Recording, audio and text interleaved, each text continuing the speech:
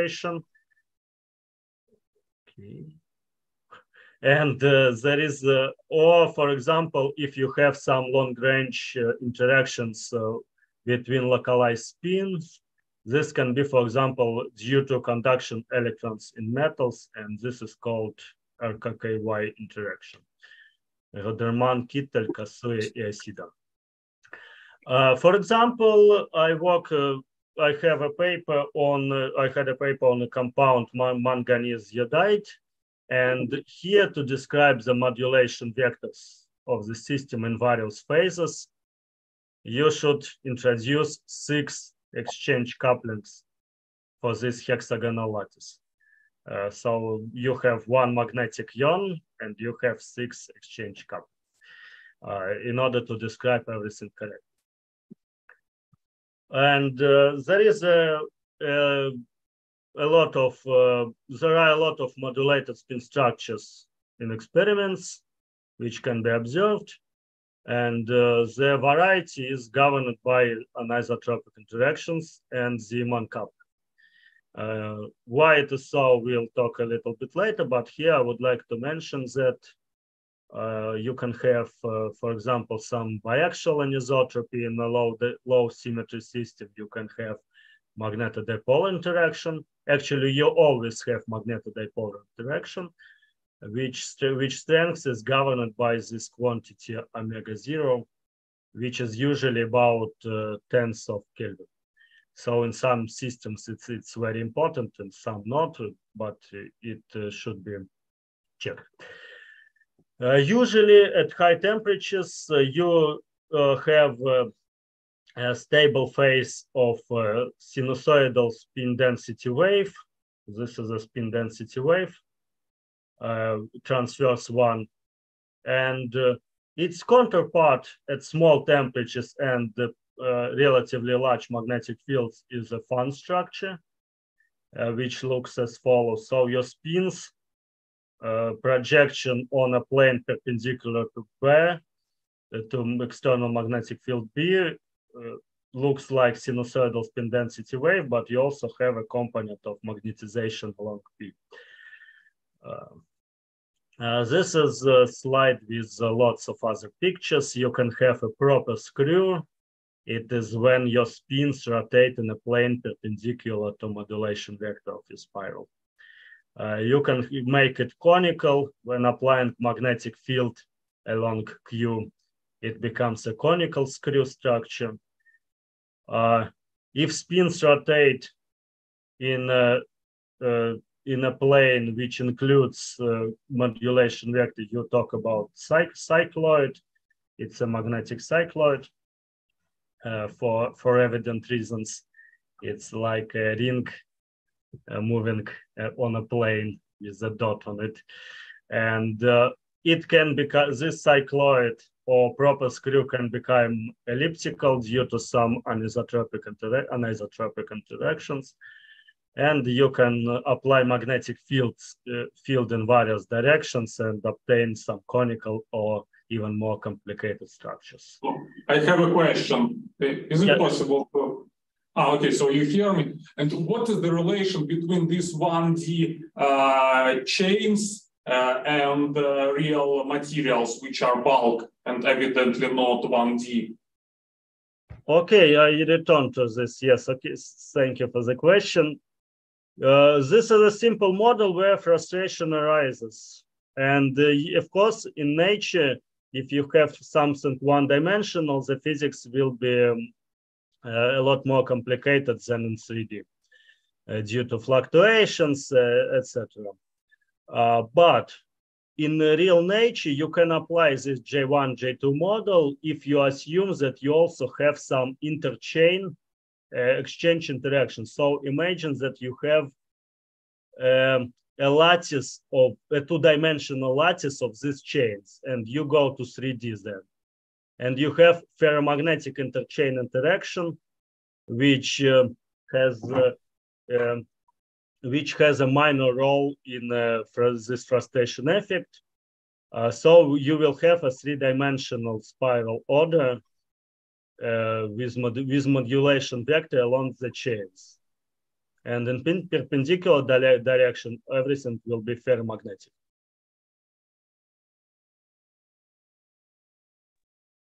Okay. I have a question on this slide as well. Why do you write that? What complications do we avoid when we replace the antiferromagnetic interchain interaction with ferromagnetic one? Why not leaving it antiferromagnetic? This is yes, thank you for the question, but this is just an illustration, and I, for definiteness, talking about ferromagnetic interchain interaction, but actually it doesn't matter right at all. At all. Yes, so you can imagine arbitrary Fourier exchange interaction picture, and you will need to maximize its Fourier transform. So as long as you have basically what you say, if you have if all the J's are on the previous slide, if you can go back please again, if they are all antiferromagnetic, then you still have frustration, right? Yes, yes. This is just for illustration purposes.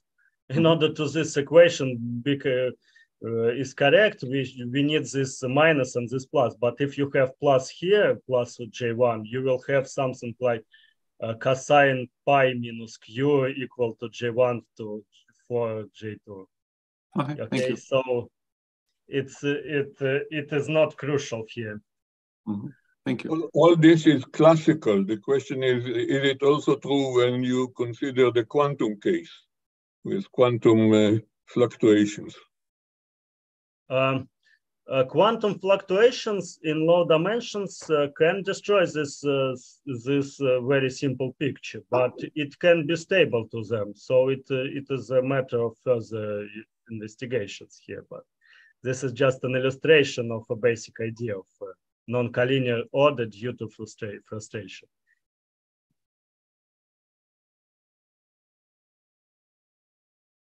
Yes. My point is that, say, in 2 dimensions, the ground state of ferromagnets and antiferromagnets are very different because the antiferromagnets have quantum fluctuations and the ground state can differ.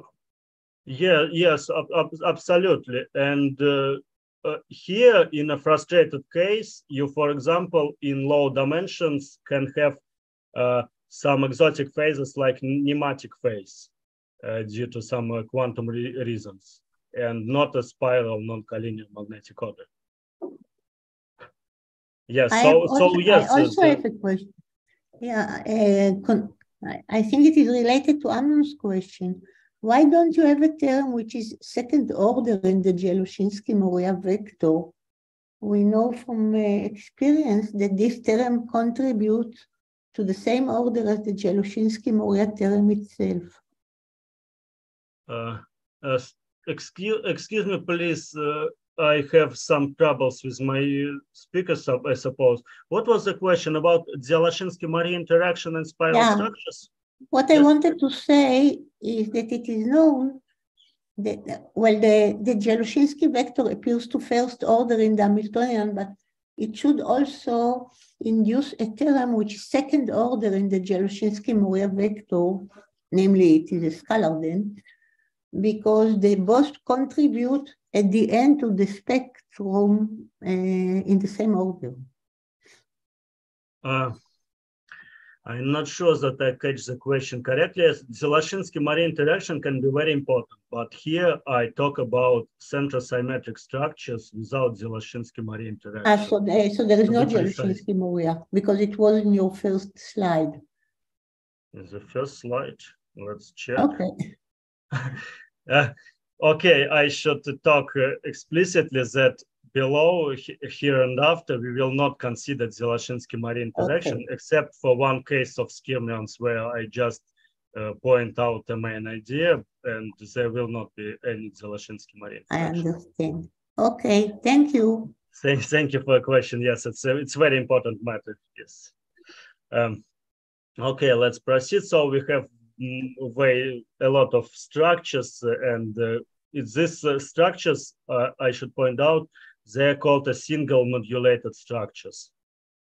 And you can also have more complicated modulated structures, which I will mention below a little bit. Okay, one of possible motivations to study these magnetic structures is related to multiferroics. Multiferroic is a compound which possess two kind of order, or maybe more, in a single phase. For example, you have some magnetic structure and you have ferroelectricity in the same phase. Then we will talk. Then you talk about a multiferroic material, and importantly, these degrees of freedom should be strongly coupled. Why it is technologically interesting?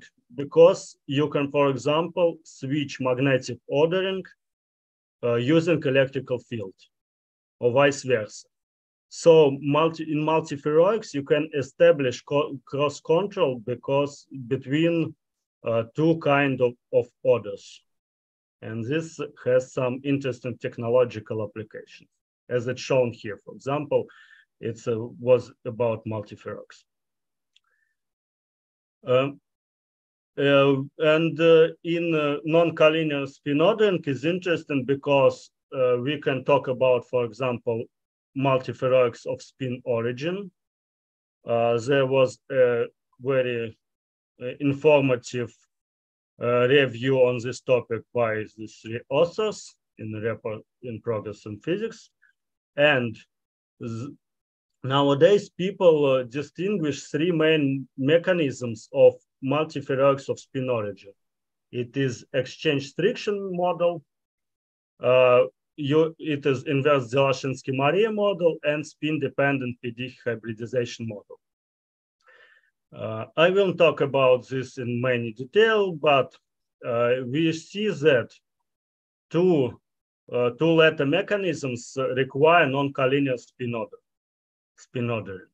For example, when you look at this equation for electrical polarization, if you have non-collinear spins, neighboring spins, you can observe non-zero electrical polarization.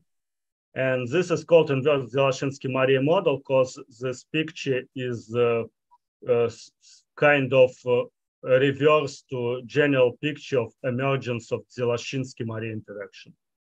Oh, I have a question. Yes, just here Sij just means the projection of some mean spin averaged over bulk material, Cartesian components of main spin polarization. Yeah, thank you for the question. Yes, I and J are just spins on a lattice. They're numerated with this indices, and this is vectors. So you have nearest neighbors, Si, Sn, and Sj. You, for example, calculate the cross product, and then you have your electrical polarization, either zero or not. So this is microscopic notation. Okay. Yes, it's their notation from this review. So magnetic frustration, as I told you before, can lead to non-collinear spin ordering. And these materials are usually multiferroics, or not very usually, but lots of them are multiferroics. So there was study. Okay, let's proceed. Another topic which is very important in non-collinear magnetism is skyrmions. I won't talk about them today a lot because this was a topic of my seminar last year. But skyrmions are topologically protected field configuration in nonlinear field theories, and in condensed matter, and this is related to Dzielaszynski-Marie interactions. They were shown to be stable soliton-like solutions due to Lifshitz invariance, or in other terms, Dzielaszynski-Marie interactions. This is a famous paper of Bogdanov and Yablonsky. And skyrmions have a lot of technological and promising applications. There's some topological Hall effect, and You can write or delete single skirmions. You can use them as bits in information devices and etc. So a lot of applications. And let's turn to skirmion crystal or skirmion lattices. They can also be stabilized in compounds with Dzyaloshinsky-Murray interaction. For example, in cubic helimagnets, you have a Dzyaloshinsky-Murray interaction in this form, where M is the magnetization, is average spin on a lattice of a lattice. And in famous paper by Mühlbauer and co-authors, they observe this skirmion crystal, skirmion lattice in manganese silicide using neutron scattering. And this is a famous phase diagram of this compound. The skirmion lattice is stable in this pocket near the ordinary temperature, which is called A phase. What's important here is that the period of this skirmion lattice is of the order of ratio between exchange interaction and Dzyaloshinsky-Murray interactions. So it's pretty large because Dzyaloshinsky-Murray interaction is relativistically small. But in a frustrated case, and it was a topic of my previous talk, frustration, anisotropy, and high symmetry can stabilize skirmion lattices with nanometer size skirmions, and the density of topological charge of these structures is large. And so the topological properties are enhanced, and the topological charge usually is given by this equation. So you can calculate it for your spin orbit. But my topic of today's talk will be about low symmetry frustrated magnets. And so we will not talk about skirmions. We will talk about various non-collinear phases and their competition with collinear phases. And the motivation of this study was a complicated phase diagram of multiferroic manganese tungsten oxygen. This is a pretty interesting compound, which attracts a lot of attention of a community, and is, for example, this interest can be stimulated by this phase diagram. You have a lot of phases. Here you have sinusoidal spin density wave. Here you have a fan phase, conical phase here, counted antiferromagnetic order here. This is a picture from paper, or excuse me, of a group of Mike Zhitonovsky, who is quite a known physicist from Grenoble, a theoretician, and this is their notations. So AF1Y is a counted antiferromagnetic order, AF2 is a cycloid, and AF1 is just a nail ordering. It's not a simple nail ordering. You have here not a periodicity of one lattice parameter, but of two. This is so-called two-up, two-down spin structure. But the technique to describe it is very similar with usual antiferromagnets.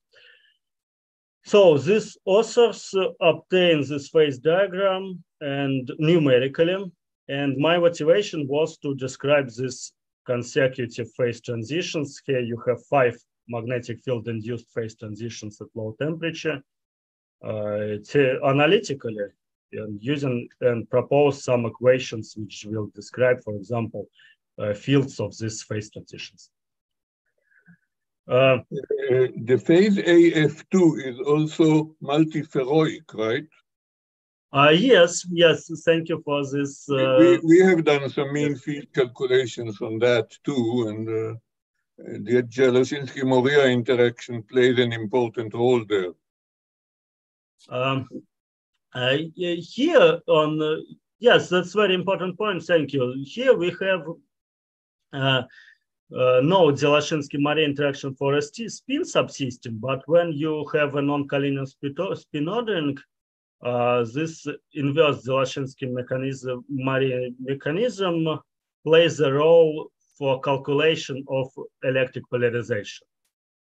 But this is for magnetic subsystems. This is a weak effect, which can be included, after other calculations. But yes, indeed, in this non-collinear, in these helical structures, inverse Dzyalushinsky-Murray mechanism is relevant and is important for ferroelectric properties. Okay.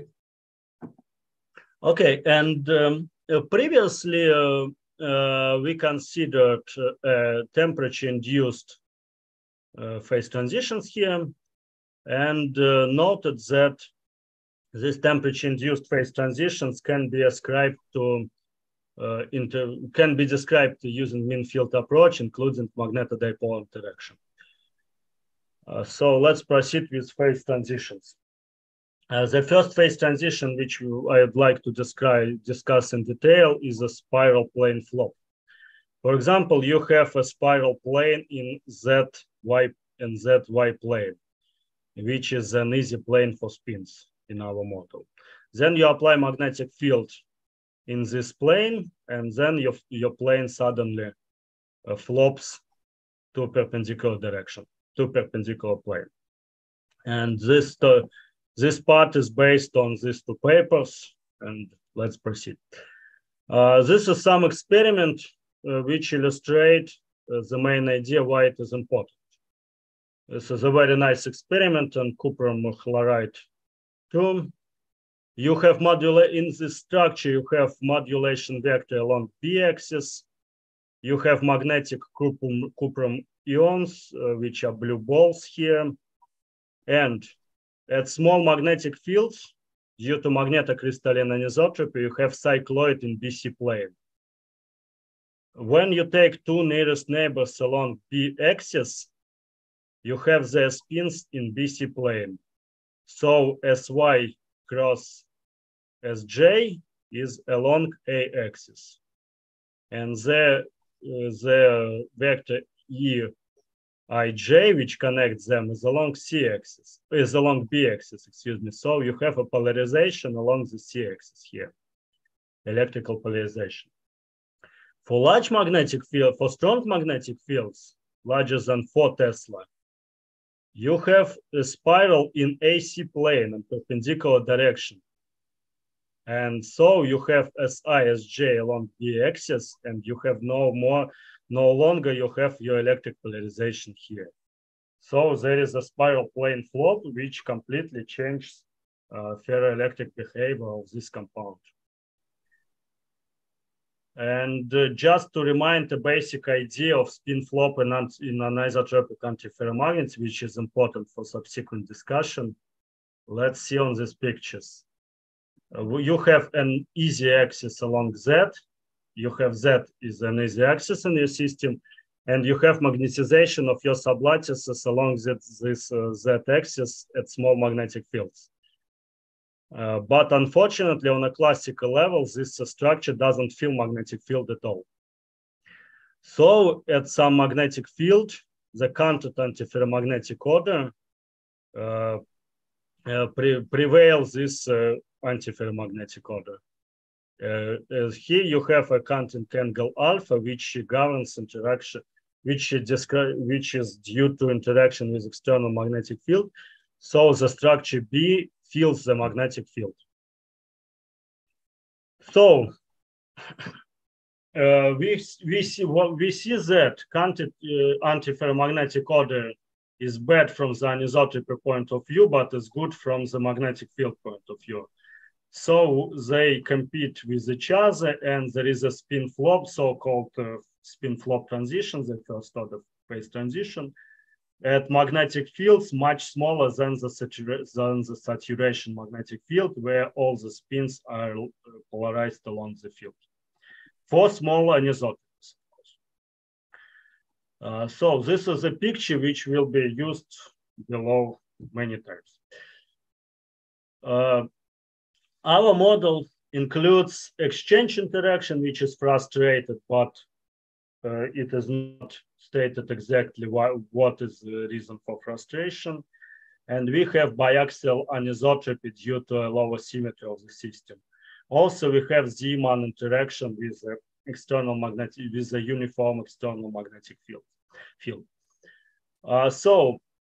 What is important here is that I will assume below that JQ Fourier transform of exchange interaction have two equivalent incommensurate maxima, Q equal to plus minus K. The technique which is used here for helicoid phases is the so-called Kaplan helix. You quantize spin operators in a local coordinate frame which rotates, as you can see here. And this Kaplan helix basis is very suitable for conical spirals to describe them.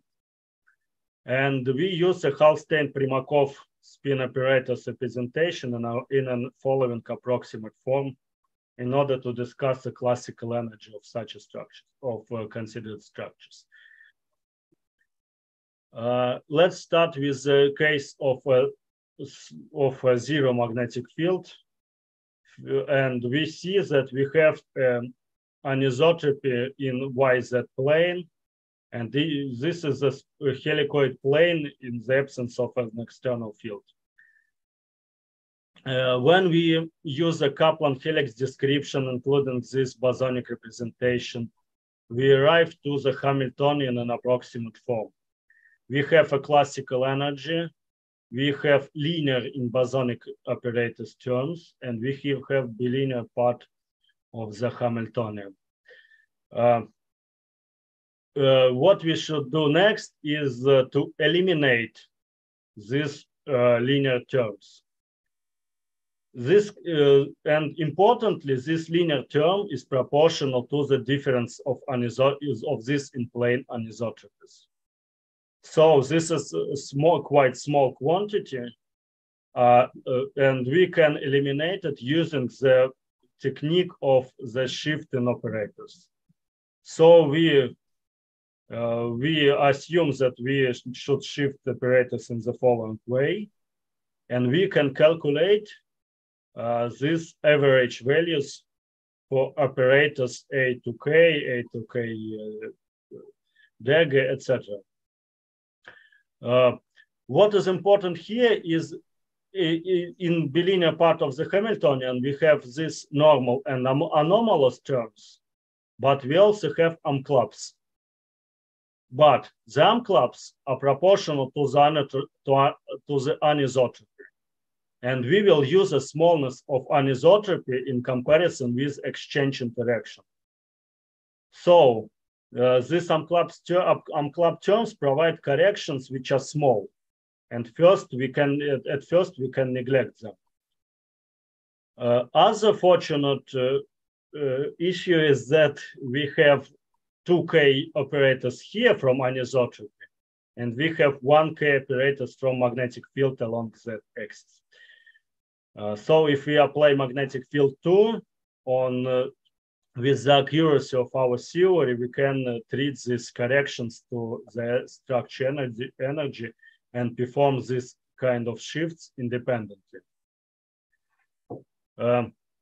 I should point out that this calculation can be also done using Kubo formalism and green functions for this kind of Hamiltonian, but we will have anomalous and normal green functions, so this will, I suppose that this won't be simpler than what I talk about.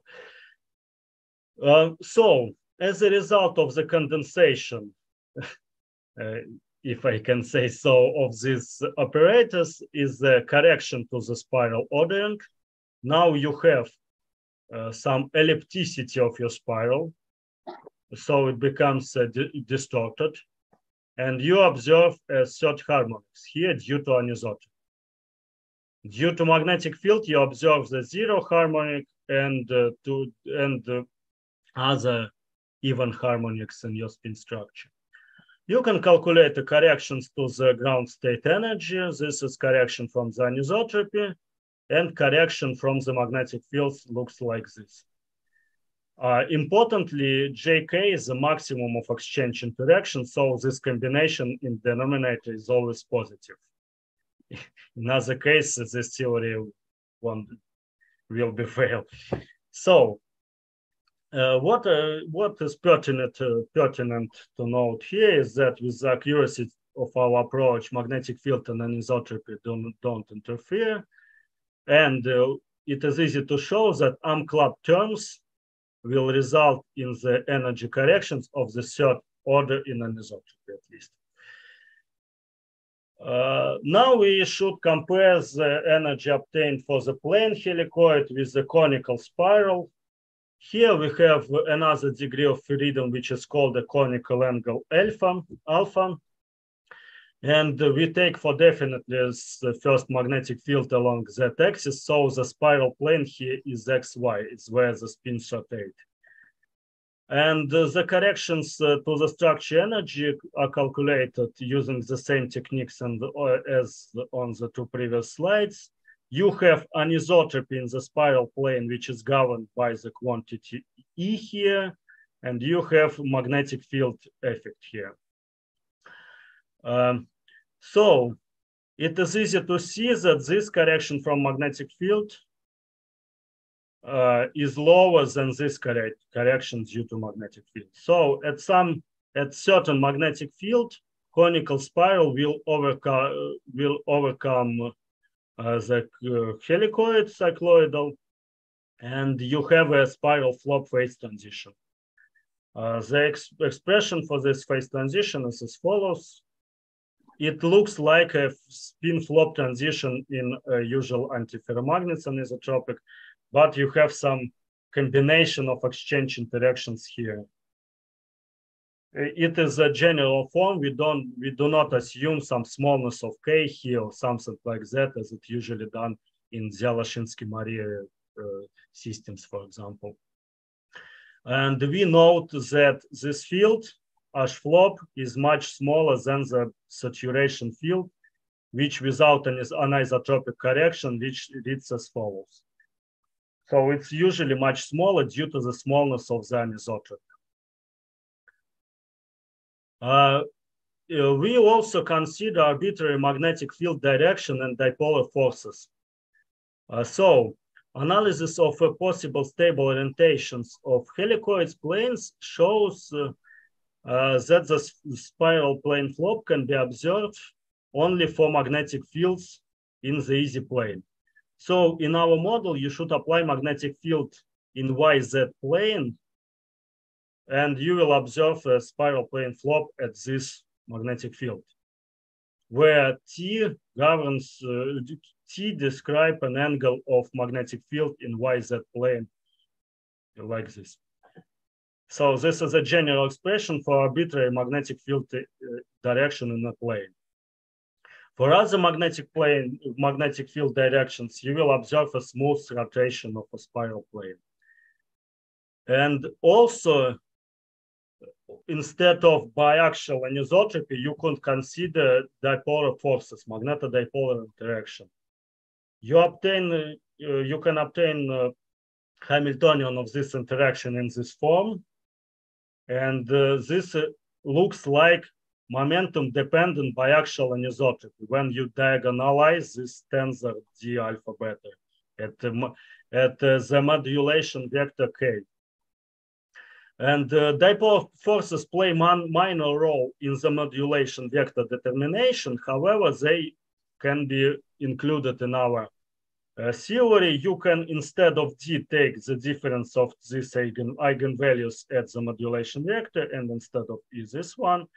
And you just use this equation for spiral plane flop in order to discuss this phase transition in the case of magnetodipolar interaction. Now we turn to a case of moderate anisotropy, and we consider competition with some commensurate magnetic order. K0 is the vector of this collinear structure, for example, describing nail ordering to up to down spin structures, etc.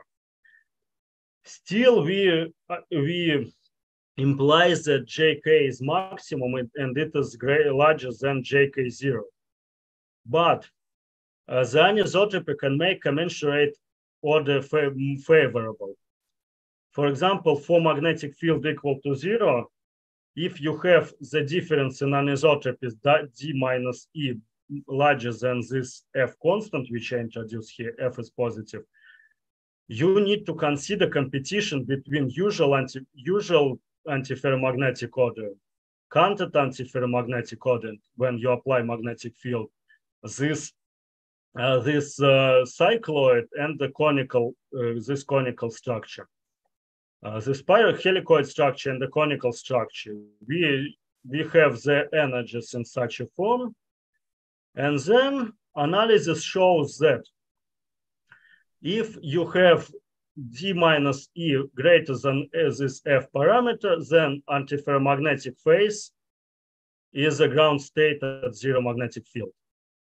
But instead of observing this spin flop field, you will observe some scenario phase transitions from C to E.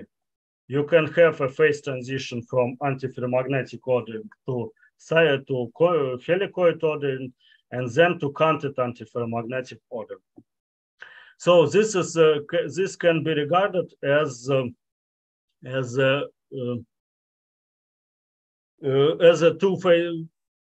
splitting of a spin flop transition in antiferromagnet with intermediate helicoid phase.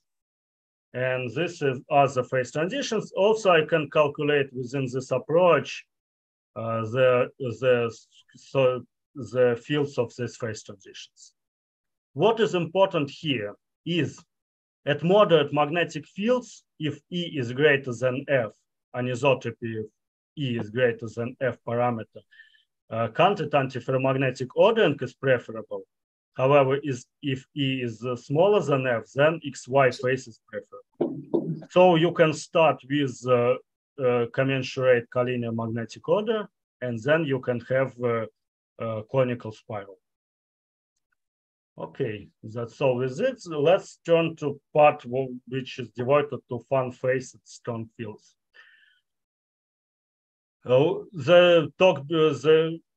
Before I talk about small magnetic fields regime, now we turn to strong magnetic fields regime.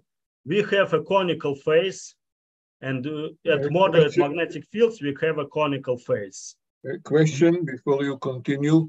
Yes. So far, you consider the ground state and small excitations around that ground state.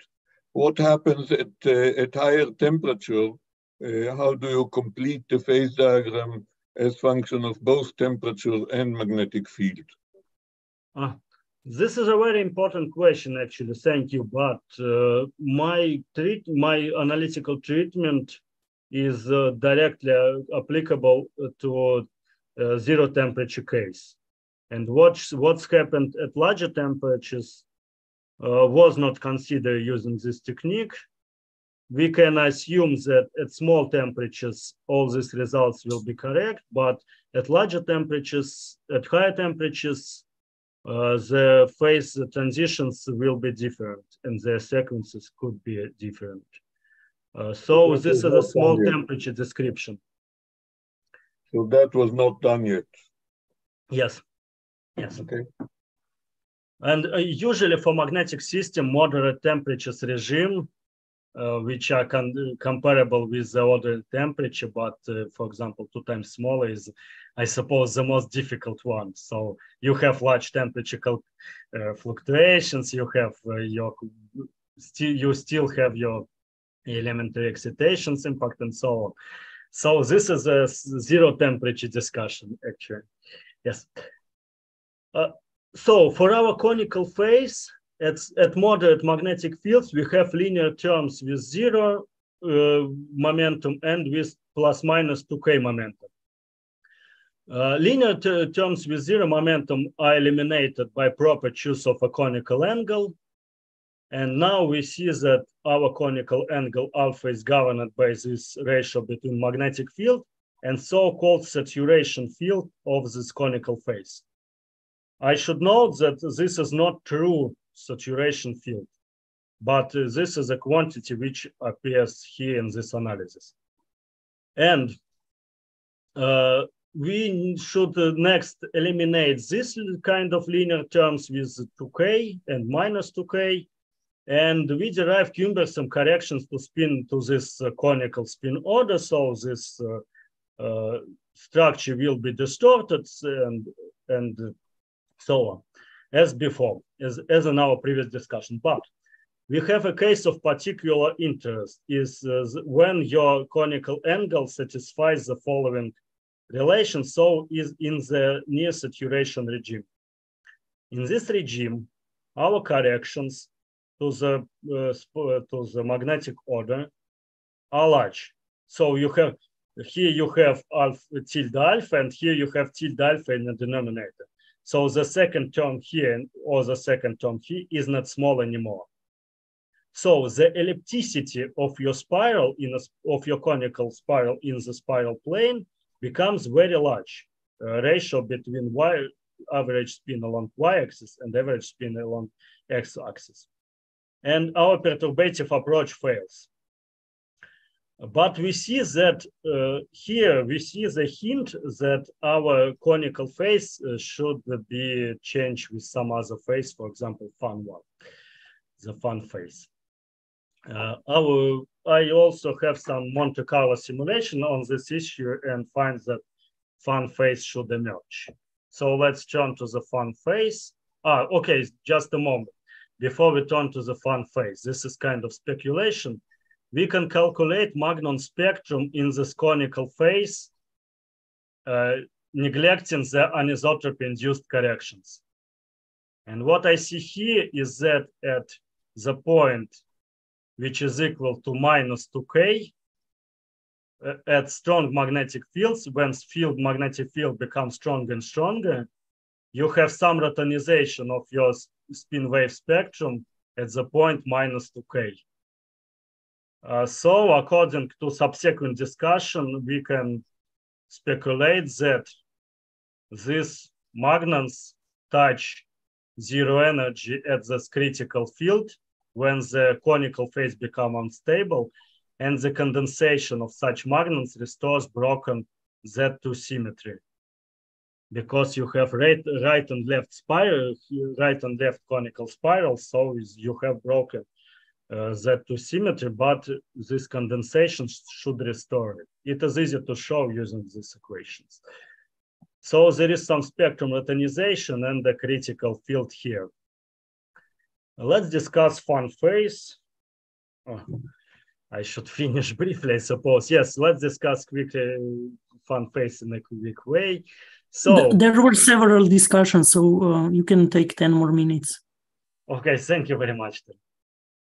So for fun phase description, I developed some technique which is maybe quite similar to Kaplan helix, but have important differences. So this fun phase is as pre-saturation phase is our analysis. You already seen the fun phase. This is my picture, which is not very nice, I suppose, but this is how I think about this fun phase. In order to describe this phase, I propose approximate basis from this for this phase. This is approximate local basis for spin quantization, neglecting higher order in this beta parameter terms.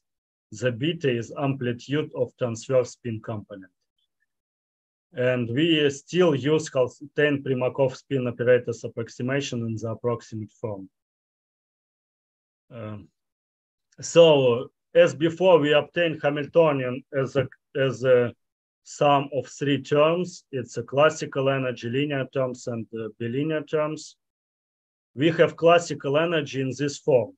You see that it is quite similar to Landau expansion and beta parameters, beta squared, beta in the fourth power. So we immediately observe the fun structure saturation field, which is like this. It is different with the conical phase saturation field by the factor 2 here. So this is a real saturation field on a classical energy level for our problem. We also have, in this problem, we also have linear terms, which are all odd operators. So you have arbitrary n here, 0, 1, 2, 3, etc. But all these terms come with the coefficient beta in corresponding degree.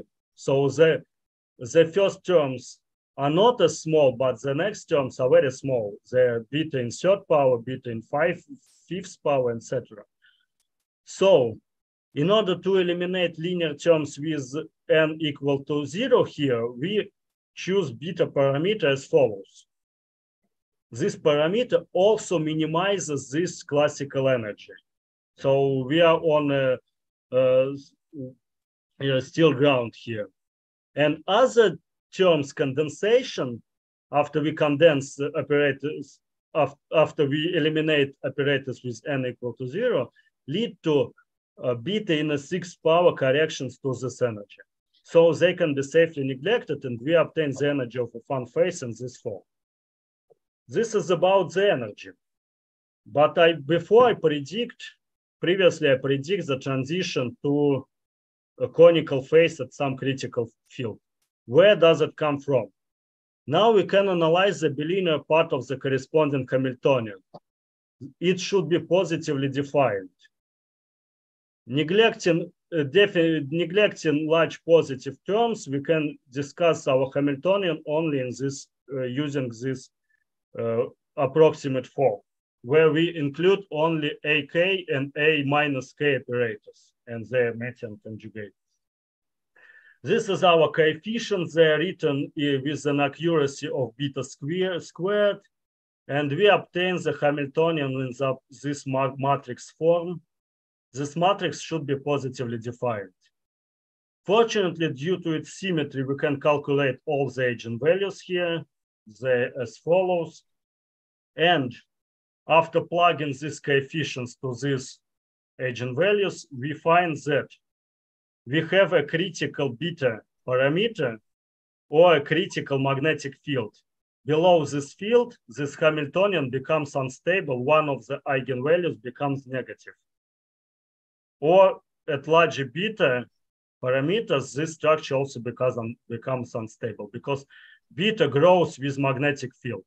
When magnetic field decreases, beta increases. Okay, so we have criticality here, and this is a field of a transition between a fun phase and the conical, distorted conical spiral phase. Okay. I have a question from previous slide. Mm-hmm.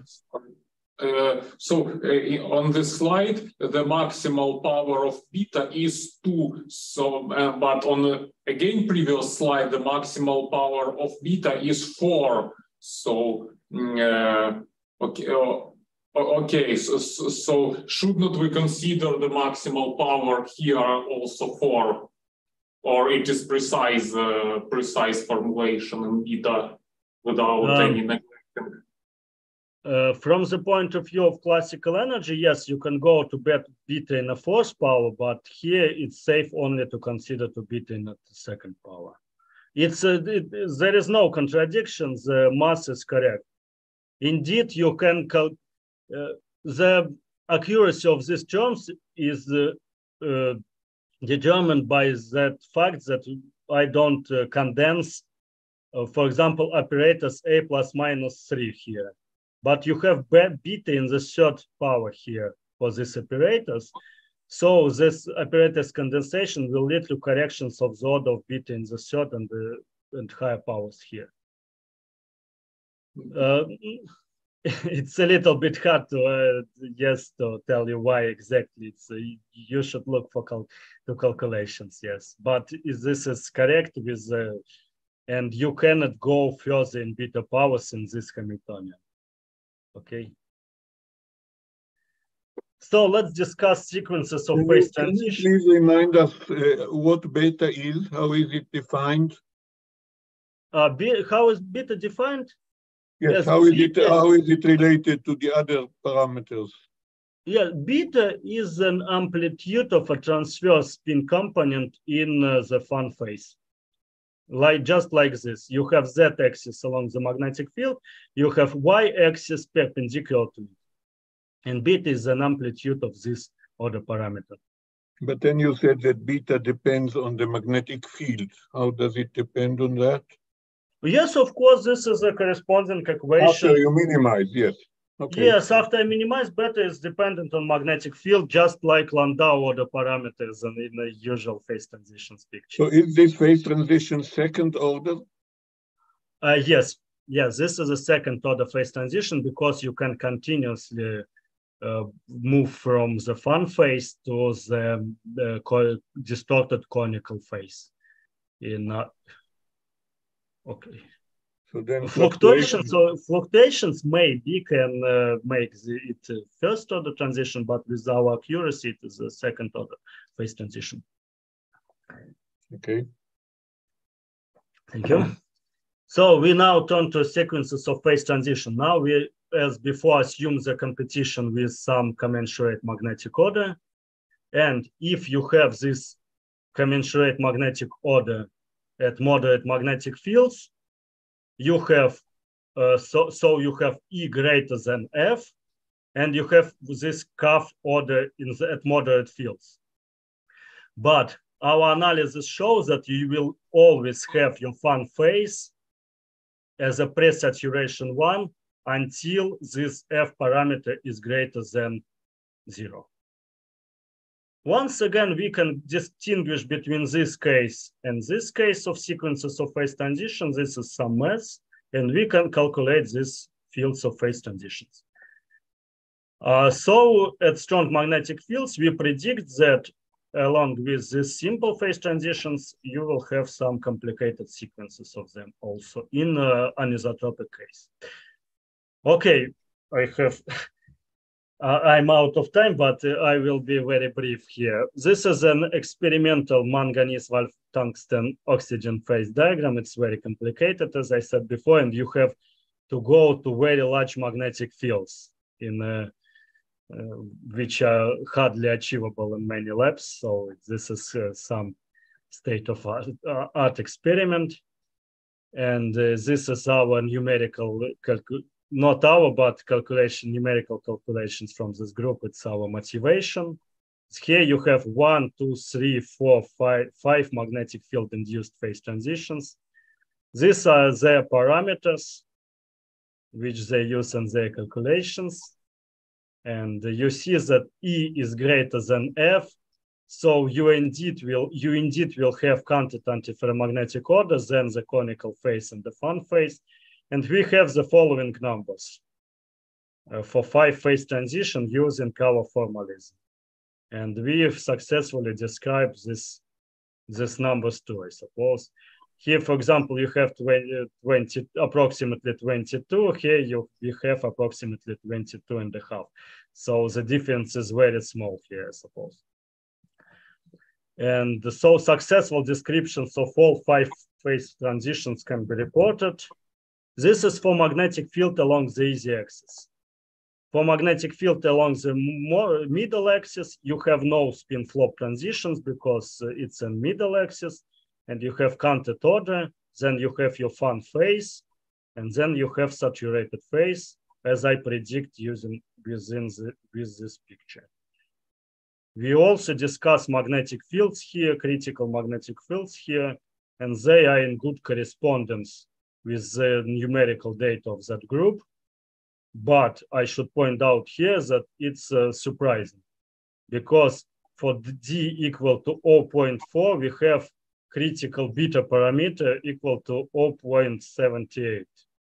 This is not, it is not much smaller than 1. So it's quite large, but our theory still works qualitative, semi-quantitatively, I can say here. Despite the anisotropy is really strong in this case.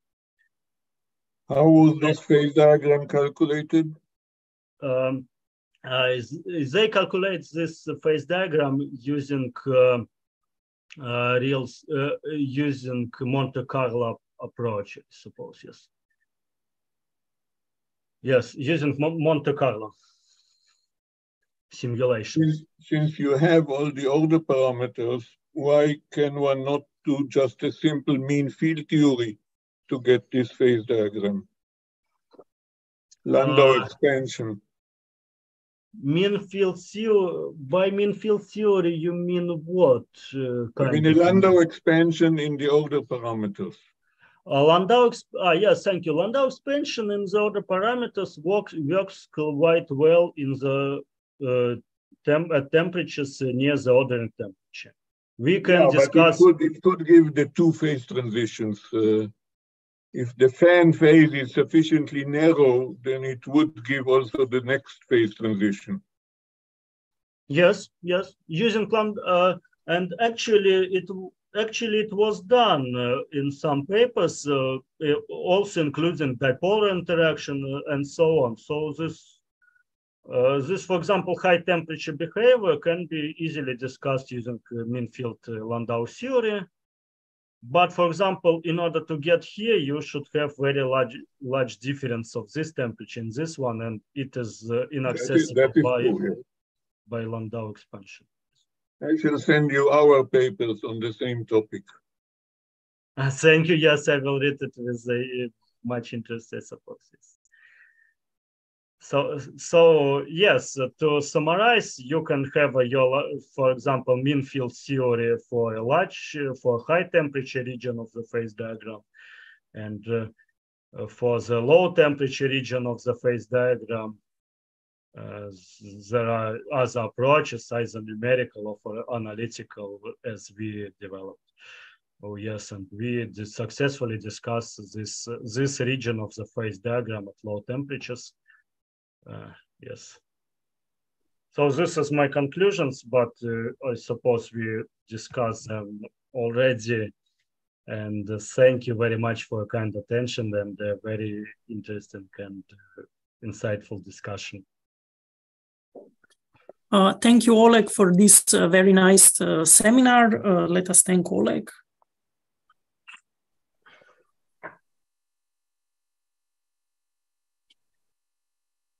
And we have still time for a few more questions.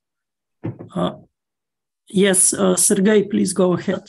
I have a question. So in somewhere in the middle of your presentation, you have demonstrated the structure with the periodicity 2, not one side, maybe back. Well, maybe even before. This one, yes? Yes. So maybe this will show that it was difficult to very well understand what happens, but does it matches with the second part of the work? And if yes, from where can we understand this periodicity of 2? Yeah, this should correspond to the second part of the work. Yeah, so that's a very nice question. Maybe I hadn't talked about it as much as it was needed. So, okay, this structure with the periodicity 2 have the modulation vector. Instead of pi for antiferromagnet, it has the modulation vector pi divided by 2. And so you have to spin up, to spin down, and it is not a spiral, it's just this structure. Pi divided, so you have pi divided by 2. And it is just a simple mass that, for example, this equation for the energy of the structure, originally written for antiferromagnets with modulation vector pi, they are also applicable in this case when you consider K0 as pi divided by 2. So these equations are as well applicable for antiferromagnets, as well for these two up to down magnetic structures. And finally, when I compare with the experimental data, you can see here the modulation vector, which is maximum, which corresponds to the maximum of the exchange interaction, is 0.45 pi, and it competes with this commensurate structure with the pi divided by 2 z component of modulation vector. So this is where this 2 up to down spin structure emerges in our comparison with the numerics of Zhytomyrsky group. Okay, and this structure is a commensurate, and at small magnetic fields it is collinear. So when I draw this kind of sketch, I assume that it is applicable to this 2 up to down magnetic structure too.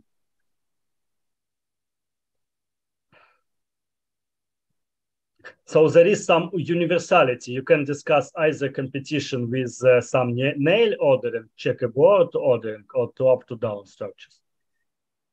And in manganese, tungsten, oxygen, it is 2 up to down magnetic structure, which is important as a competitor of non-collinear magnetic, of helical magnetic structures and chiral magnetic structures.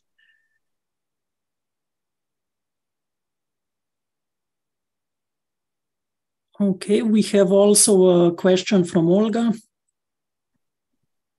Yes, thank you very much for your talk, Oleg. I actually have 2 very naive questions. Actually, this first one is, here you consider some phase transition is in this compound, and are there any other compounds where this or maybe other phase transition can be observed? Thank you very much for the question. Yes. Actually, you presented here some cuprum chloride compound where some phase transition was observed. So, are there any materials compounds? For example, is there some material where the latest front phase is observed? Yes, thank you very much for the question. Yes, there are actually lots of them, and there are a lot of experiments, papers, and so on. And why I talk about this phase, this kind of phase diagram. Yes, this kind of phase diagram, and it's low because it looks complicated for me. For example, yes, we have 5 consecutive magnetic phase-induced phase transitions at low temperatures. And this is a so-called, so I can say, bright illustration maybe for developed approach, and was interesting motivation to develop it.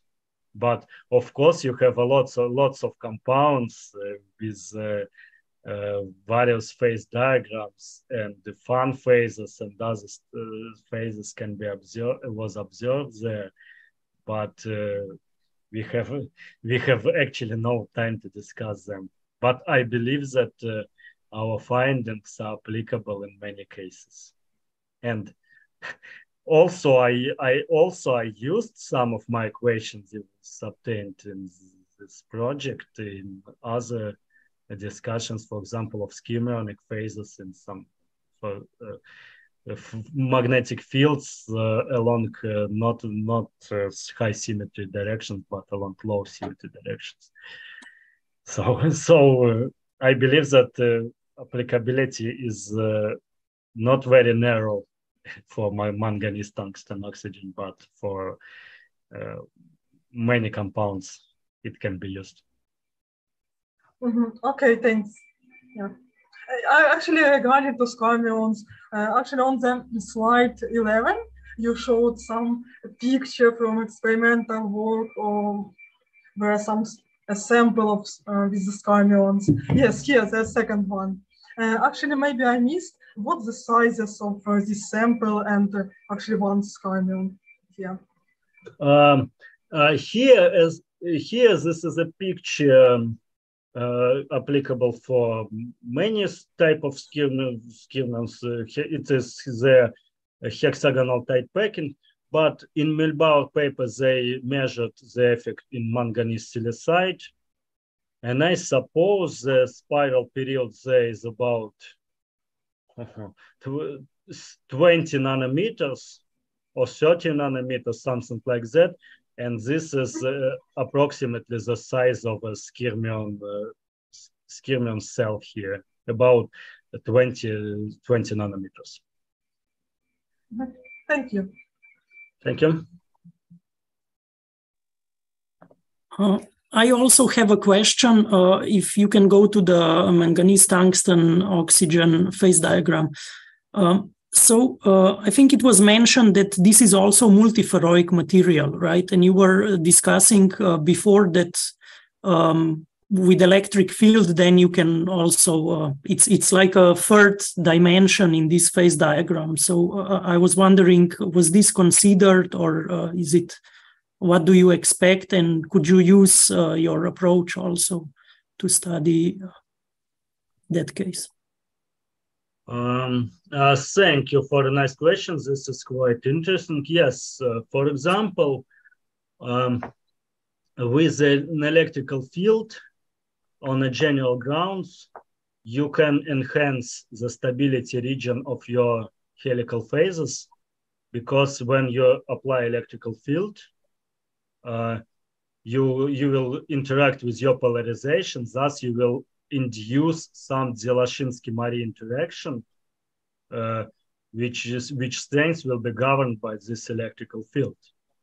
And so this Dzyaloshinsky-Murray interaction can play a role and favor some helical structures in a region when you already should see some commensurate magnetic structures.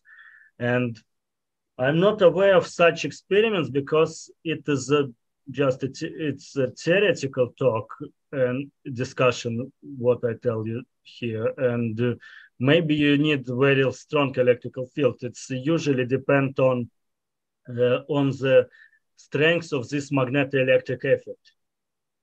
But I'm aware of some experiments on another multiferroic compound, manganese iodide, which I briefly mentioned in the beginning of my talk. Oh, excuse me, where it is, I lost. Yes, this is, and it has hexagonal lattice, and using electrical fields, people, some scholars switch between various directions. Actually, there are 3 of them. There are 6 of them in hexagonal planes of the modulation vector of corresponding helical structures. Using electrical field, they were able to switch them.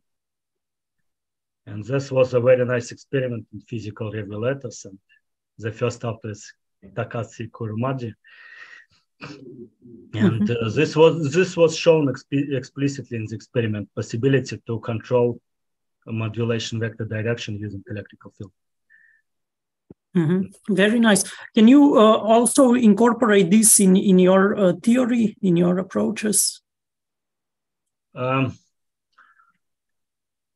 it change? Okay, we can include additional coupling with the electric polarization of this guy and this guy, and include this into the Hamiltonian. Then you include your electrical field interaction with polarization, and then you have a problem with 2 degrees of freedom, magnetic and electric, which has some interplay between them. So yes, you can. As Anne says, yes, you can, but it is expected usually that the effect will be not very crucial for the phase diagrams. But near the ordering temperature, where the thermal fluctuations are large, you can observe giant magnetoelectric response in these compounds, and that's what was very interesting and well discussed in the literature. So you can find something very interesting in that direction. but it is significant. It makes the problem much more complicated computationally, but it's possible to discuss such matter. Okay, thank you. Do we have any other questions from the audience? Well, yes, Sergey, please go ahead. I have a question. So could you please drive to some this Zhytomyrsky phase diagram? Any slide with it? Is this one? Yes. So it is. So you have at the temperature equals 0 some slopes of these phases coming to the vertical h-axis, magnetic field axis. So is this possible to somehow predict this? Well, first, is this a critical exponents? You mean this division lines between the phases as a functions of magnetic field at some finite temperature. So first of all, if I will be able to explain it correctly, is this some critical exponents in these places, and it is possible to predict their values at low temperatures? Thank you. This is an insightful question, and indeed, these curves can be discussed in terms of some dependencies. For example, H critical is a function of temperature with some H0, and temperature correction with temperature in some power, with a power law dependence. Yes, in order to, and this is a critical exponent. And if it is a second order phase transition, if it is a first order phase transition, because here you have a second order phase transition here, and here you have first order phase transitions. And in order to discuss this effect, you should, on a mean field or classical level or classical energy level, you should calculate your elementary excitation dispersion. Then you calculate average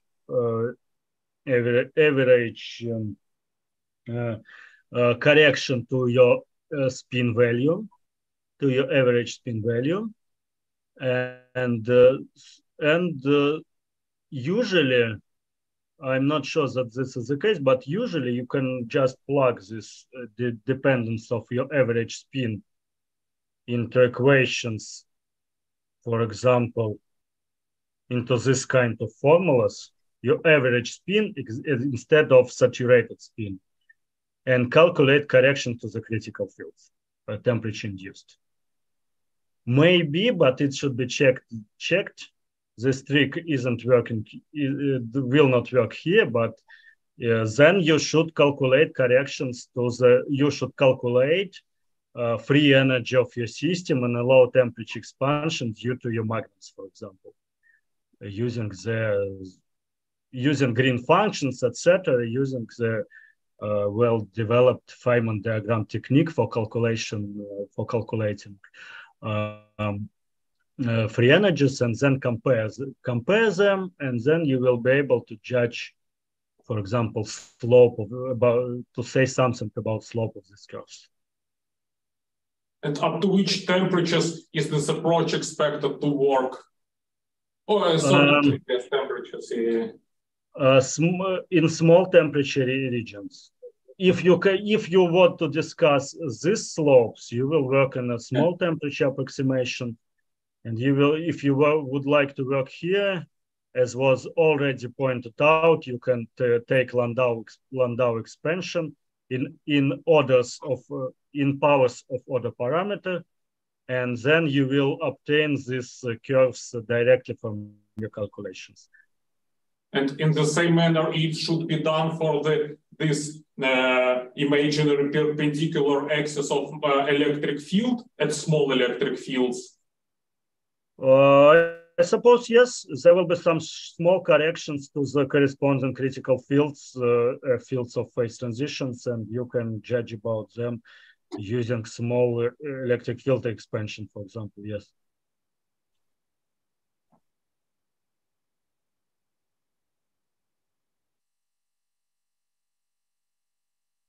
Okay, I don't see any further questions, so let us thank Oleg again.